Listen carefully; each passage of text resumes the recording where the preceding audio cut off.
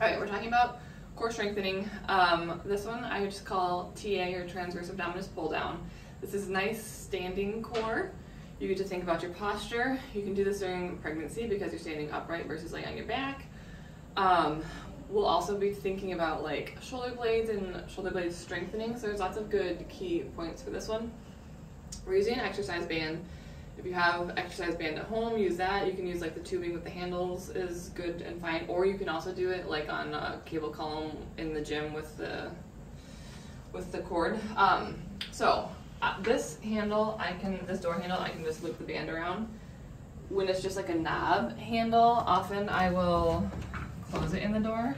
So I'm gonna loop the band around the door handle on the opposite side, like that, and then close the door on it. So you're gonna set your band up like that, so you have two ends of it. And then we're doing pull downs. So the band is gonna pull to your hips. As you pull, we're using your breath. So we're gonna do that exhale.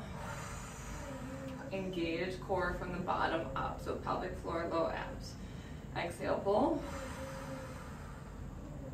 Inhale, come back. So again, we're thinking about stacking up that posture nice and tall.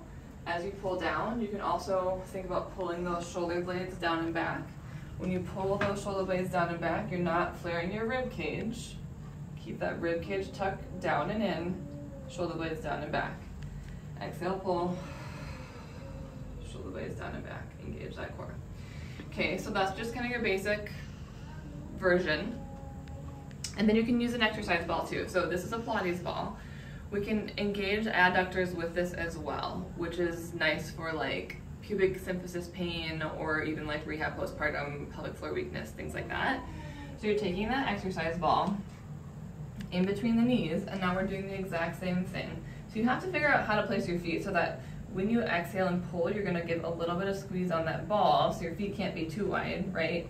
So it's gonna be a kind of narrow stance. So you're gonna exhale, pull, ball, squeeze, pelvic floor, low ab. And then as you inhale and release pressure on that ball. Exhale, pull, ball, pelvic floor, low ab. Inhale,